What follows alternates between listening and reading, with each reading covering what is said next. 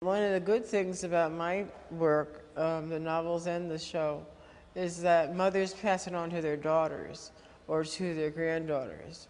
And they also pass it down horizontally to their friends. And then it comes from the friend's daughter and the daughter of the friend's daughter. So there's a built-in legacy built into the very hardcore thing of a book. And now they can go see a movie, or they can rent a movie. That makes it more immediate to the viewer or to the reader, whichever one it is.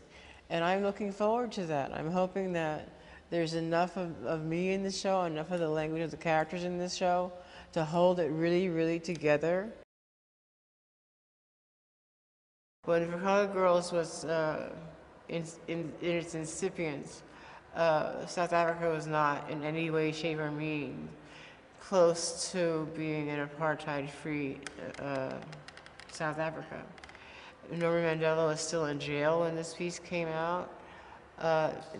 Angela Davis was in and out of jail when this piece first was done in California. So it was very much part of the fabric of the politics of the time.